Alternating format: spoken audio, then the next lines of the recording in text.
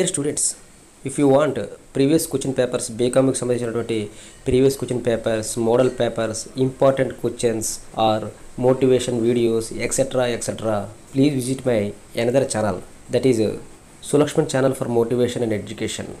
Thank you. Welcome to Sulakshman channel. ఈ వీడియోలో second BCom కి సంబంధించినటువంటి 4th సెమిస్టర్ కార్పొరేట్ అకౌంటింగ్ అనేటువంటి సబ్జెక్ట్ నుండి యూనిట్ 3 నుండి ఈ యొక్క వాల్యుయేషన్ ఆఫ్ గుడ్విల్ దీనిలో సూపర్ ప్రాఫిట్ మెథడ్ గురించి ఒక ప్రాబ్లమ్ని చెప్పదలుచుకున్నాను. Both Telangana and Andhra English medium స్టూడెంట్లు ఉద్దేశించి ఈ వీడియో చేయడం అనేది జరిగింది. ఒక్కసారి ప్రాబ్లంలోకి వెళ్ళే ముందు ఈ యొక్క వాల్యుయేషన్ ఆఫ్ గుడ్విల్ మెథడ్స్ గురించి కానీ చూసుకునేలా ఉంటే there are 3 types of methods అని చెప్పి మనం చెప్పుకోవచ్చును. అవి 1 average profit method, 2 super profit method, 3 capitalisation మెథడ్గా మనం చెప్పుకోవచ్చును. అయితే ఈ 3 ఇంపార్టెంటే కానీ ఈ మూడిట్లో మోస్ట్ ఇంపార్టెంట్ సూపర్ ప్రాఫిట్ మెథడ్గా మనం చెప్పుకోవచ్చును. సో ఈ సూపర్ ప్రాఫిట్ మెథడ్ గురించి చూసుకునేలా ఉంటే super profit is the excess of estimated future profit than the normal profit. It is a way of determining the extra profits that are earned by the business. The goodwill is determined by multiplying the value of super profits by a certain number, that number being the number of years of purchase. So ఈ విధంగా మనము బ్రీఫ్గా ఈ super profit గురించి చెప్పుకోవచ్చును. So super profit is nothing but average profit minus normal profit. అయితే ఈ normal profit అంటే ఏంటి అని చూసుకునేలా ఉంటే capital employed into normal rate of రిటర్న్గా మనం చెప్పుకోవచ్చును. సో ఈ విధంగా మనము సూపర్ ప్రాఫిట్ గురించి చెప్పుకోవచ్చును.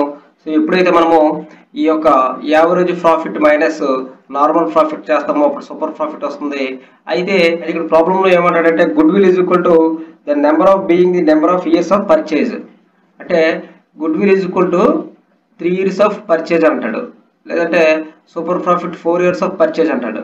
సో అప్పుడు ఏం చేయాలంటే వచ్చినటువంటి ఆన్సర్కి ఇంటూ 4 మనం చేస్తే సరిపోద్ది. 3 years అంటే ఇంటూ 3 మనం చేస్తే గుడ్విల్ అనేది మనం కాలిక్యులేట్ చేసినట్టే. సో ఒకసారి ప్రాబ్లం చూసుకునేలా ఉంటే the following details are from A business run by Ganesh. Calculate value of his business goodwill. A capital employed 50,000, B profit of last 4 years అని చెప్పి 2010 15,000, 2011 12,000, 2012 5,400, 2013 16,000 అని చెప్పి 4 years ప్రాఫిట్స్ ఇవ్వడం అనేది జరిగింది.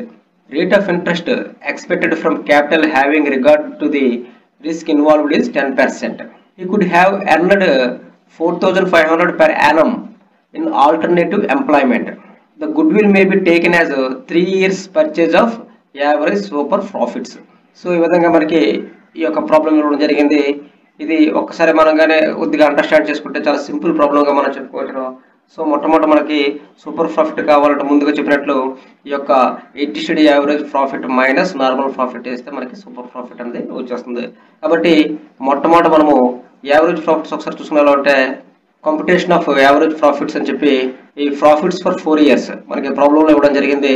సో ఈ 4 years ప్రాఫిట్స్ ఒకసారి మనం చూసుకున్నామంటే 2010 15,000, 2011 12,000, 2012 5,400, 2013 16,000గా మనం చెప్పుకోవచ్చును. సో మనకి ప్రాఫిట్స్ యొక్క యావరేజ్ అనేది కావాలి.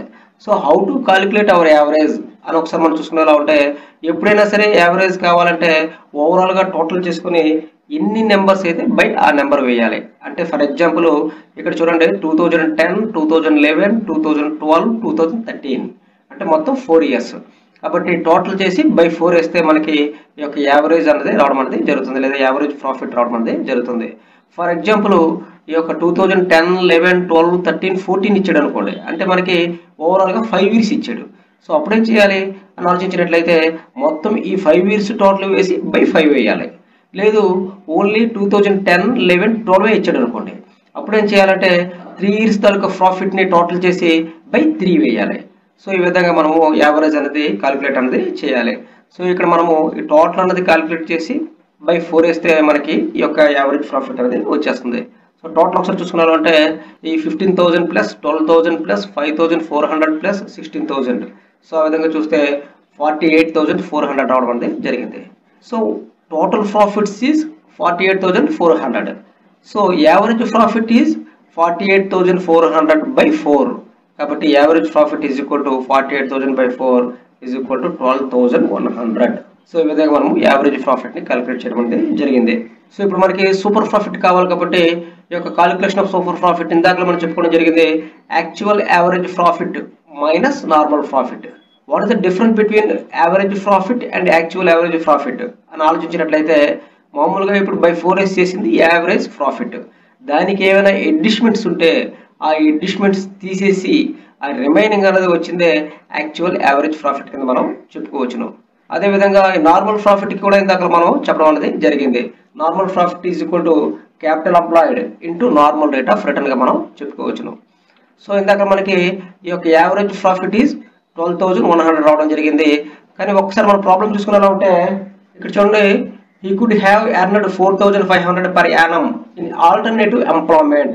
ఒకవేళ ఆల్టర్నేటివ్ ఎంప్లాయ్మెంట్ ఉంటే ఈ 4,500 సంపాదించేవాడు అంటున్నాడు కాబట్టి ఆటోమేటిక్గా మనం దాని నుంచి లెస్ అనేది చేసేయాలి. కాబట్టి మనము less Ganesh salary is equal to 4,500 అని చెప్పి మనం వేసాం.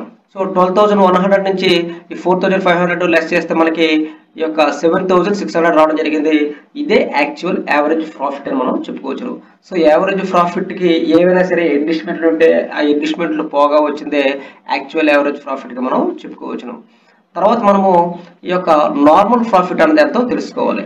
సో నార్మల్ ప్రాఫిట్ చూడండి, క్యాపిటల్ ఎంప్లాయిడ్ అన్నాడు.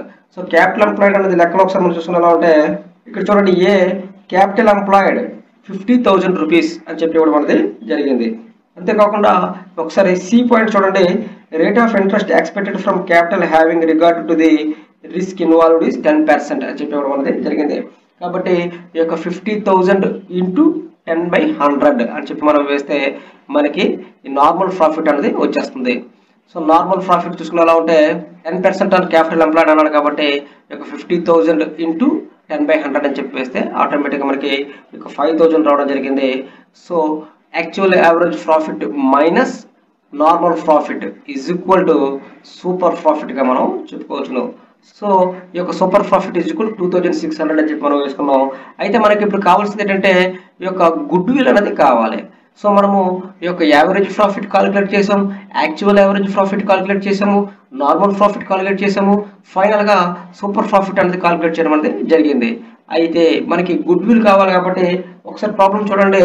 The good will may be taken as 3 years purchases of average super profits. So 3 years purchases of average super profits అన్నాడు కాబట్టి ఈ యొక్క 2,600 ఇంటూ 3 అని చెప్పి మనం వేయాలి. ఒకవేళ 2 years పర్చేజ్ అన్నాడు అనుకోండి 2,600 ఇంటూ 2 వేయాలి. ఒకవేళ 5 years పర్చేజ్ అన్నాడు అనుకోండి 2,600 ఇంటూ 5 అని చెప్పి మనం వేయాలి. సో ఆ విధంగా మనం చూసుకునేలా ఉంటే, సో గుడ్ విల్ చూసుకునేలా ఉంటే 3 years పర్చేజ్ కాబట్టి 2,600 into 3. So the good will is 7,800గా మనం చెప్పుకోవచ్చును. సో ఈ విధంగా valuation of good willow important అయినటువంటి ఈ యొక్క సూపర్ ప్రాఫిట్ మెథడ్ ప్రాబ్లమ్ని చేయాల్సి ఉంటుంది. ఇంకొక ముఖ్యమైన వీడియోతో మళ్ళీ మేము ముందుకు వస్తాను. Thank you very much.